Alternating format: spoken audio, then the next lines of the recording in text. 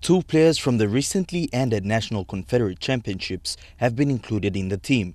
Yoks Bagave from the Southern Confederation Senior Men's Team and Muku Peter Kulu from the Southern Confederation Under-20 team. Blanda Bavu, Ase Boas, Butler Morris, Justin Olam, Brandy Peter, Wartofo Pora Jr. and Esau Siune have been picked from the Hunters. Ray Thompson, Willie Minoga and Reese Martin have been chosen from the Townsville Blackhawks, while David Mead and Nene McDonald are set to join the team from the Gold Coast Titans. Minister for Sports Justin Chichenko says rugby league in PNG has come a long way in a short period of time, and with the recent success of the Kumuls early this year, they will be using it as a boost to take on Australia. Forward to the Australian 13s, PM13, coming here and playing at this magnificent National Football Stadium, and let's with the team that's been selected and approved by the Prime Minister, let's move forward and show Australia who we are and how far rugby league's gone in a very short time. They will also be using this to select a team for the 2017 Rugby League World Cup. So it's a team that builds towards 2017 World Cup. That's why we have the mix here.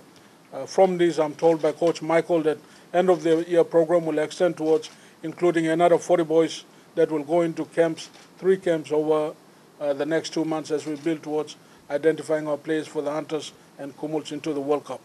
National Gaming Control Board has secured the naming rights of the team.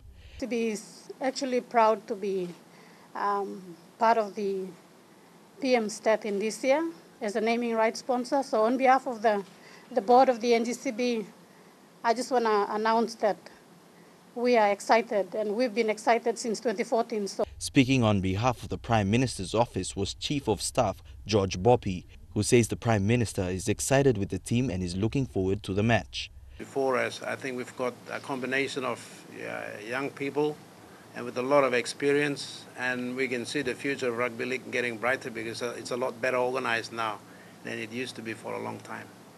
So it can only get better for us now, and hopefully one day it'll unite us as a country and forget about everything else through sport. So thank you very much for all of those involved in this.